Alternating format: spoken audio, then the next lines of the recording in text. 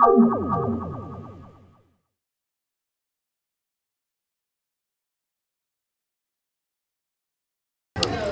up? It's Big Snow. You can follow me on The Real Miss Snow, coming from Jacksonville, Florida.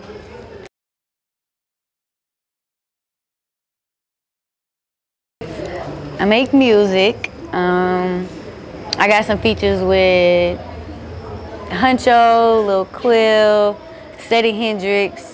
I just be doing my music.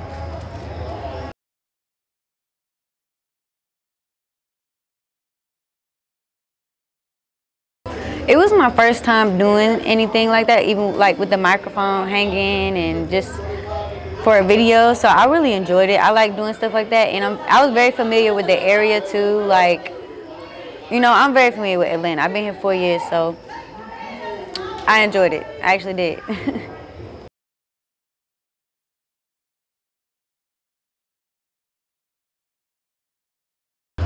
It changed because I was in foster care, and when you're in foster care, you get moved around a lot. So I had to move out here. So that's how it went, basically. So it was just a lot of change and growth I had to experience. And I raised myself, because when you're in foster care, and a kid like me, well, I used to be a kid, but a kid like me, I ran a lot. I ran from every group home. So of course I had to like adapt to the Atlanta area and everything.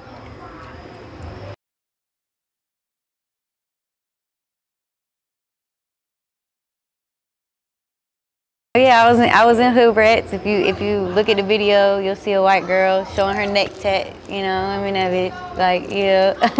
It was fun. Like, Sukih's real sweet in person, and it was just fun. Like, there was not many white folk out there either, you know. So I didn't even feel out of place, but it was like I did know that all eyes was on me. So it was kind of it was just fun. Like, everybody turn up.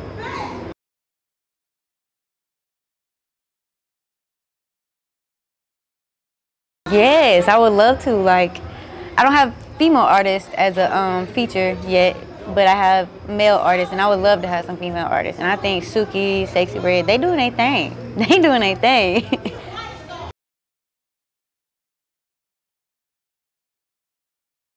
I would put myself in the category of we all making music, we all trying to make it, we all trying to come up, and of course they already up, but like, you know, at the end of the day, it is hard for a female artist when you get tried a lot in the studio and you get tried just by anybody. So I put myself in that category that we just all gonna make it. Like, we all good, we all hard.